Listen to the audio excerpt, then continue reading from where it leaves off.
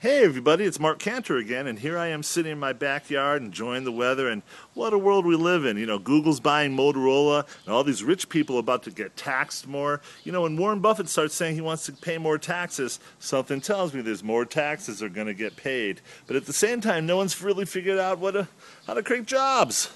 It's because they don't really understand what jobs are nowadays. Nobody goes to the office. Clearly, the job of the future is working at home, being virtual, part-time, project-based kind of thing where you're independent, you issue your own invoices, you track down your payments, you are your own HR department health plan thing. Nobody's going to be doing these 40-hour work week kind of things. We do 60, 80 hours of work. That's what we do. That's what we call work. That's the job of the future. My tomatoes are happening. Clearly we're getting some work done out here in this garden. And at the same time, the farm workers are a migratory kind of business which drives the immigration realities. And when are we going to understand that immigration is needed to create our new economy?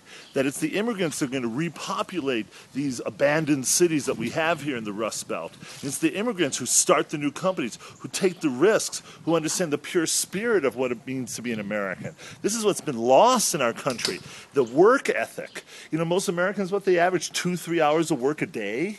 Now, none of us are surprised at that. We know how lazy Americans are. And it's the immigrants that come in and instill us with the new energy. One of the things we have to do is to connect the black American population to the immigrants. This is a key formula that I think will really bring us success. This is exactly what the right wing doesn't want us to do, is to have us work together along with the Hispanics and the Chicanos and the Indians and the Chinese, uniting immigrants with the poor and the unemployed in our country will be the real power base that hopefully Mr. Obama will be able to figure out.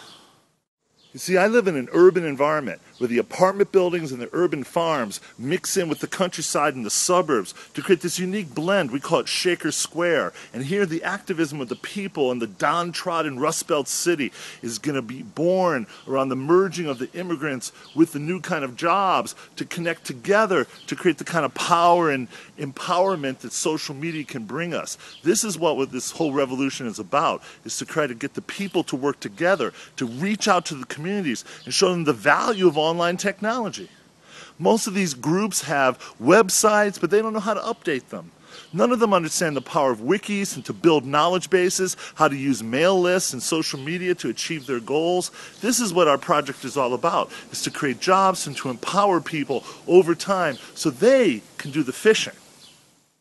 Look, I always want to bring it back to the technology. It's the battle of man versus machine, where the humans forge the art and the craft of technology to create their tools and their content, to offer their services. But we have to have better tools. Those tools have to be in the hands of the right people. That technology, when combined with the people, equals community activism, which can create revolution. That's what software is about, not making money.